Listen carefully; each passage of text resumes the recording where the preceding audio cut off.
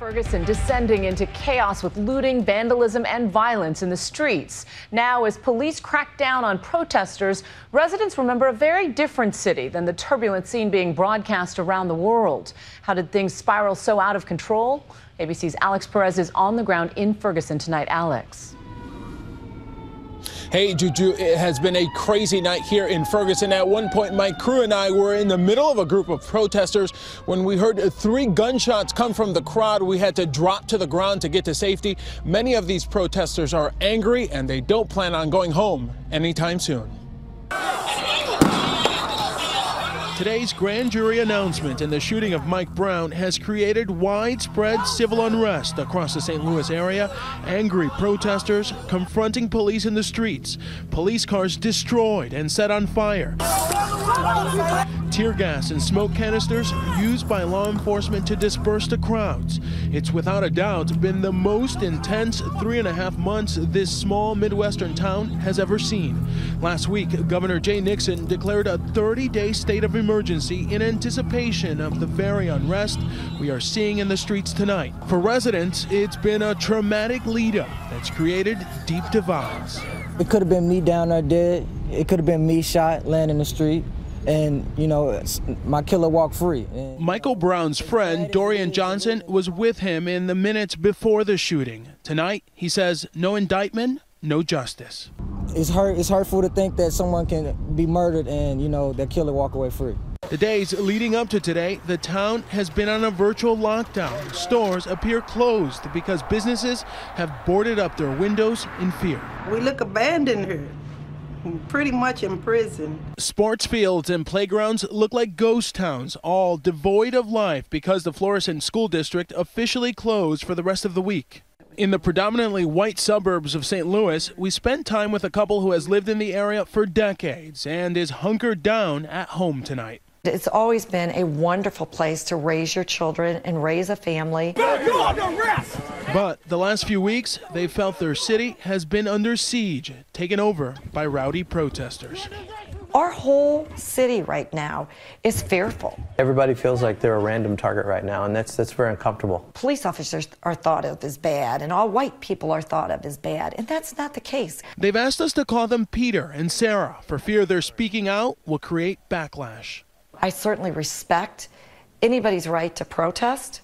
I've even protested before, but every rule of protesting have been violated. They are terrorizing this town. Sarah says she's sympathetic for Officer Darren Wilson.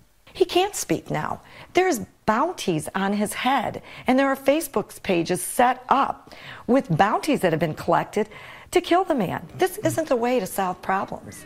A Support Darren Wilson Facebook group declined to speak with us, but has over 83,000 likes. For us as citizens of this town to see our police officers throwing urine on them, throwing rocks at them, throwing bricks at them, have their police cars kicked, been spit on. Nobody in any job would want to put up with that.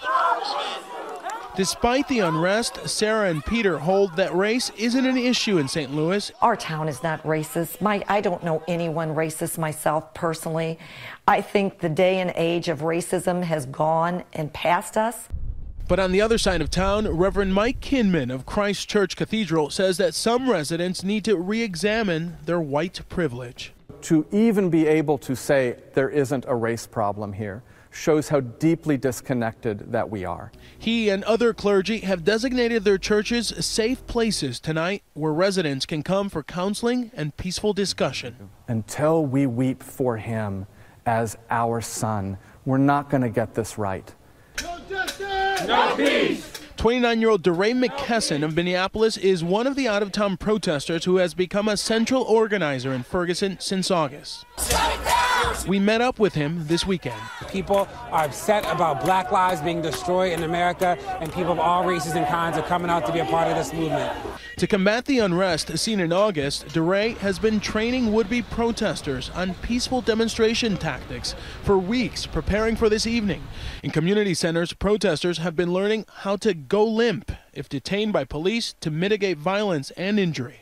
There's no stress, no fear, no weight right now because we know we're on the right side of justice. A public schools HR director, McKesson, has created a newsletter of protest news, tweets, and meetups that keeps 8,000 subscribers updated with the latest information. If it were not for Twitter, Missouri would have convinced people that we didn't exist. This evening, he released an open letter on behalf of the protesters. For 108 days, we have continuously been admonished that we should let the system work and wait to see what the results are. The results are in, and we still don't have justice. This is it, y'all. Hold it down. Hold it down. Back at the police station, where Haiku heard the no indictment news earlier this evening, he vowed to stay all night with other protesters to voice their dismay. It means it's legal to kill unarmed kids. I don't care if he was 18. That was a kid, fresh out of high school. And that message to the world right now is that it's okay to kill us. There's no telling when the unrest will end and when the healing will begin.